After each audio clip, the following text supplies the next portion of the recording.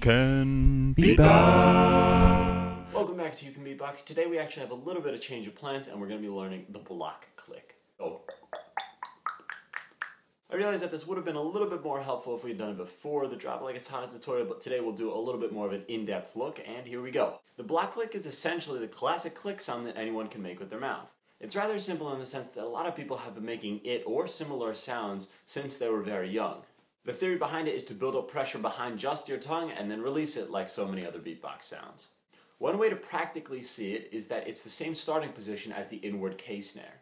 The tip of your tongue starts off touching the roof of your mouth, and then the sides of your tongue are blocking off airflow. Then instead of breathing in like you do for the inward K snare, you're just going to release the pressure behind your tongue without breathing in or out. So yes, technically you can do this sound without breathing. So you're going to want to do this, not this. And from there, that's really all we have for this sound. It's just a simple, and let's do the two practice beats. So here's the first one.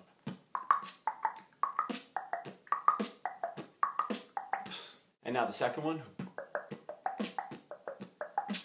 And just one quick note before we end. You can actually change the pitch of the click by changing the position of your mouth. To make the clicks deeper, you just make an O shape with your mouth to make it a little bit more cavernous. And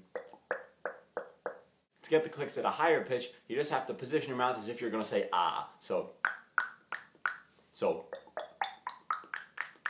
And that's it for the block click. As always, don't forget to click on that subscribe button up above if you haven't yet, and like this video down below. I'm not sure if we're going to be having a tutorial next week, as I'll still be getting my stuff together after the US Beatbox Championships, but definitely stay tuned for some crazy footage from that.